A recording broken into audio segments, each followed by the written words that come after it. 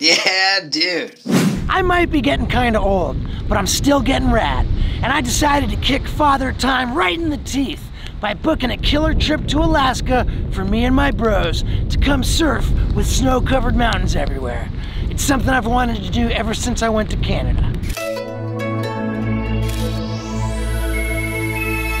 So I met up with the bros at Burbank Airport, and we didn't just fly into Alaska. That plane was all over the place, and this one guy was screaming his head off. Ah! Ah! I've never heard that, dude. He's serious too, dude. He thinks he's gonna die. We landed in Anchorage and rented a minivan for the 2.5-hour drive to Seward. And if we were worried about there not being enough snow, holy shit, was it snowing on the way to Seward. So we arrived at our home for the next 5 days. Is that all you brought for shoes? Just Vans? I brought some flip-flops. It's called the Milo, and the crew was super cool. They showed us where we were sleeping, and we slept like babies. We headed for our first surf session in the morning, and there's porpoises jumping out of the water. We're stoked. The waves weren't that big, but boy was I shredding them. I mean, dude, we were all shredding them. And you know, a lot of wimpier guys would have been satisfied with the surf shots we got with those snow-covered mountains, but not me. I said to the captain, Mike, we need bigger waves. So we went through rougher waters, and Scott Randolph was not very happy about that. Dude, it's like, can't we just take shelter for fucking 6 minutes? To be fair, most of our crew was puking all over the place. I'll pay 10 grand to go back home right now, dude. It was the closest thing to deadliest catch any of us had ever experienced. I slept through all that barfing and all that temper tantruming. But we made it to our destination, crashed out for the night, and we woke up in the spot to get the shot. And oh boy, did I get the shot I was looking for.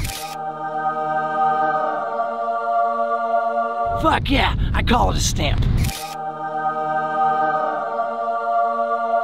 But every stamp in my surf passport has 2 photos, one surfing and the other one a highlight from the trip. So I asked Captain Mike to get me into some crazy ice slush, and he says, you know what, I'm gonna take you to a glacier.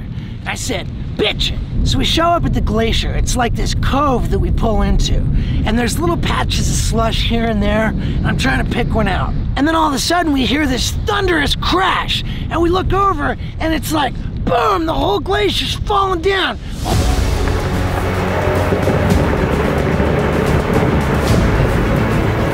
It all crashes into the water and makes a big wave. The whole avalanche is filling up the cove with ice. And I'm like, dude, I better hurry up and get butt naked and do a gainer off the boat.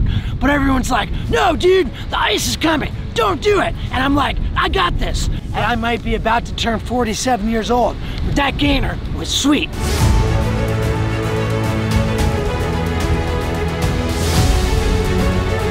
I land in the water, and I'm like, whoa, I'm naked, and it's cold. But I'm swimming over to the slush to get the shot. I'm in the slush, Scott's flying the drone, it's totally rad, and I climb back onto the Milo, get all warmed up, put my clothes on, and then I hear the drone crashed. And I'm like, well, someone's gotta get naked and fucking save the drone. So I took off all my clothes and climbed into the water, and I was going for the drone.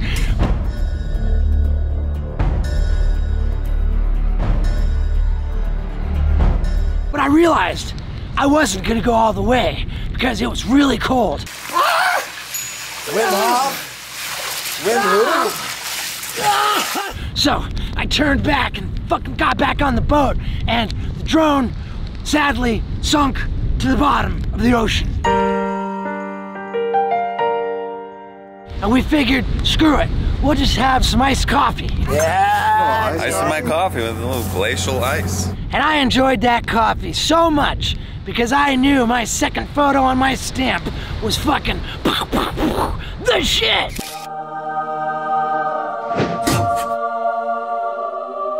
What a rad adventure this has been.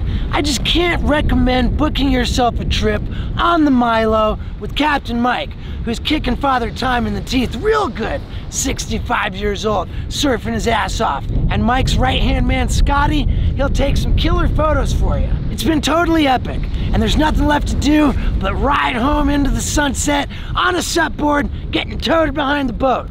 So, while I do that, make sure you subscribe to this channel because nothing sucks on here. And what else, man? Have a good day. You!